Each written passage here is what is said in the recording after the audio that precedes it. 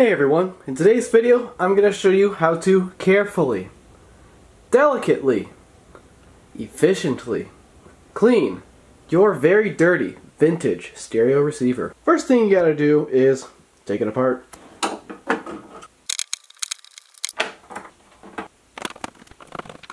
So we've got our receiver apart now in three main categories. We've got the receiver chassis, we've got the controls, and we've got the top and bottom cover. And how could I forget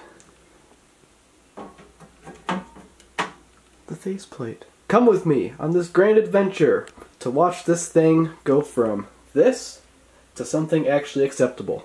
Let's go.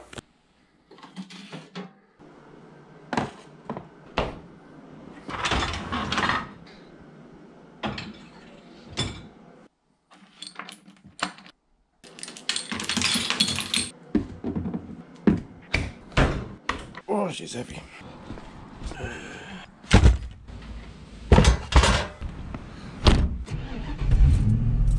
Yeah, we're going to everybody's favorite place. Yeah, we're going to everybody's favorite place. You all know where we're going. It's everybody's favorite place. What's gonna happen? Why are we here? So like I said at the beginning of the video, everyone, we're gonna be very careful, very delicate.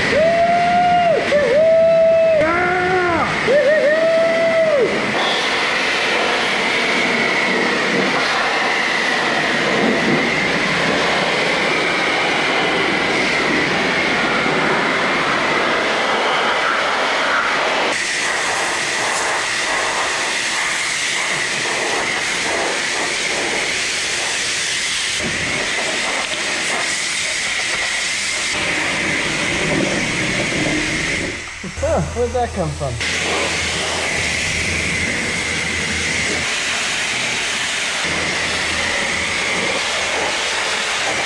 Yeah, I mean, I guess I'll clean this crap up.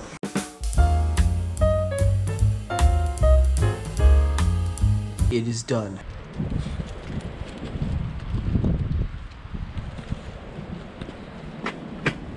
He ain't got no front wheels. Oh.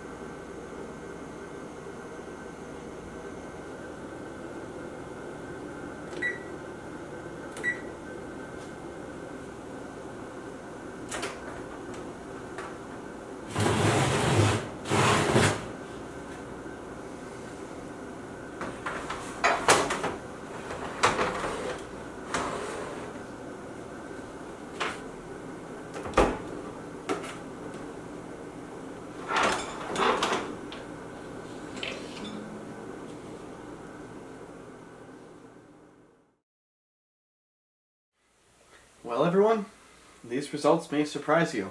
They at least surprised me. So, it looks like we have here the world's first white face Pioneer. You know, you've seen the black face receivers that have like the black anodized aluminum. This looks like it's white because the dishwasher left some kind of weird coating on it. You can see right here where I've kind of rubbed it off with my fingers. And it's actually coming off right now with my finger, but it turns my thumb a funny color. So I suppose I'll work on getting this off later. It looks like it's coming off fairly easily. But, you know, it's here. It's alive. It's not broken.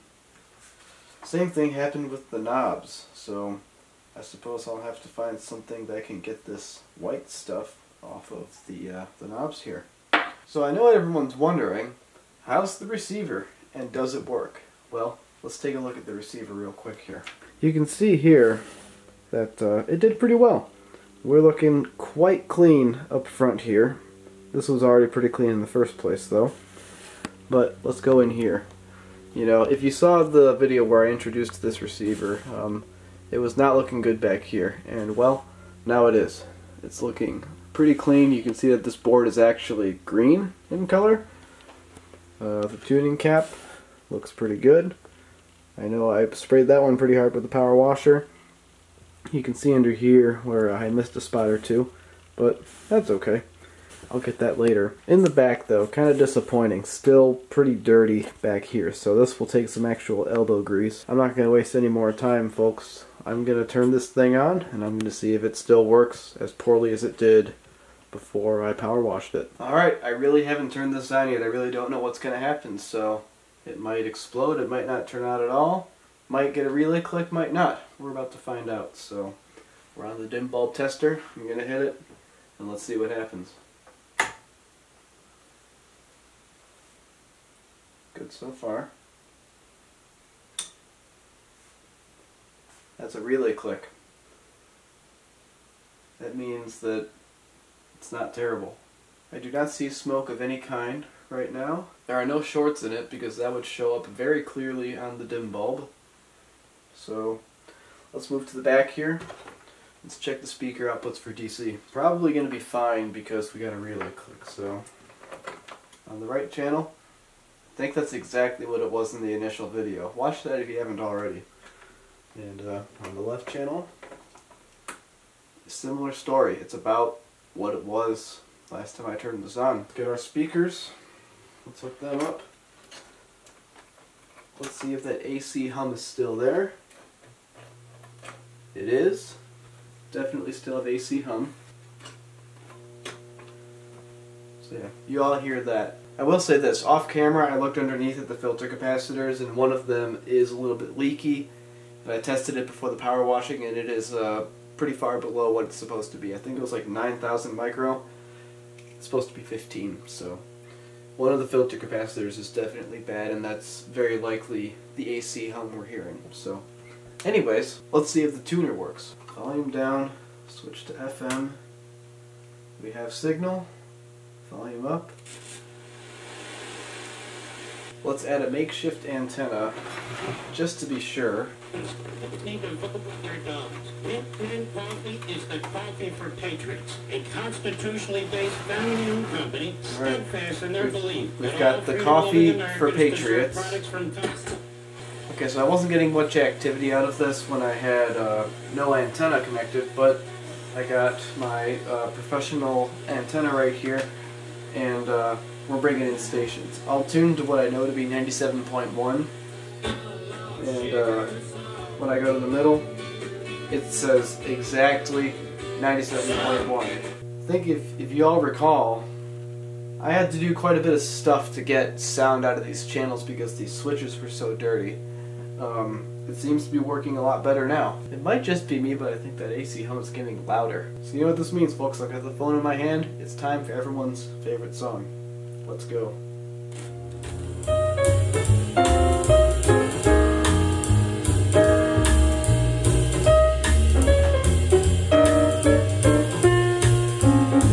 Not too bad. Not too bad.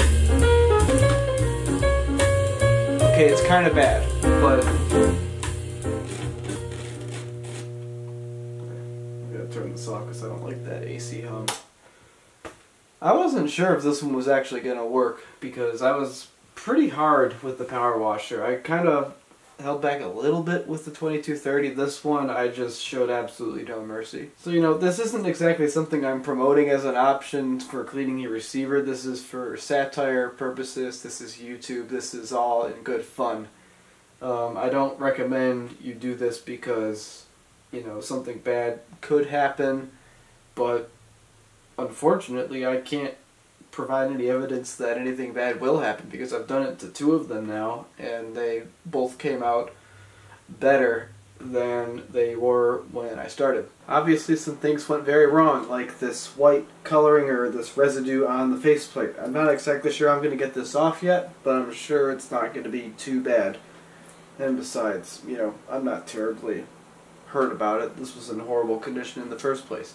If anything, this looks better. And the second, for those of you who were concerned about the finish coming off of the top cover, I've got to roll this stuff right here.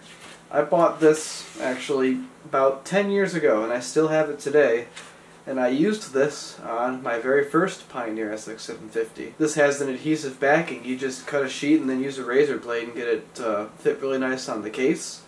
Then just make sure there's no air bubbles and you've got yourself a really good looking case again. Because as you saw, it's not real wood on there. The 850 and up had real wood, 750 and below did not, as is evident with these faceplate things too. You see this stuff coming off. You can do whatever the heck you want with your receiver. I'm not saying that you have to do this. I'm not saying this is a good idea. This is just something I did for fun and people enjoy watching it.